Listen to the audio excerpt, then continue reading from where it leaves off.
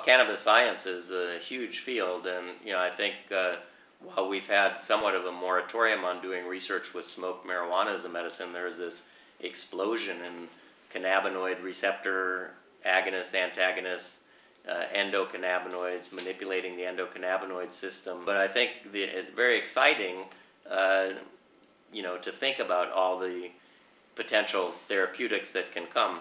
As I mentioned, I've sort of become a student of plants as medicine, and I'm in favor of cannabis as a medicine. I'm a cancer doctor, and not a day goes by that I don't have to talk to a patient about medicine to increase their appetite, decrease their nausea, decrease their pain, help their sleep, and decrease their depression. Now, instead of writing prescriptions for 5 different medicines that all have potential side effects, I can tell a patient, you can take one medicine, and in fact, you can grow it yourself.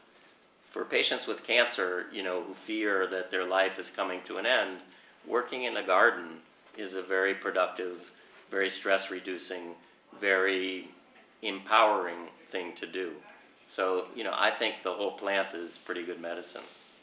It's hard to beat nature.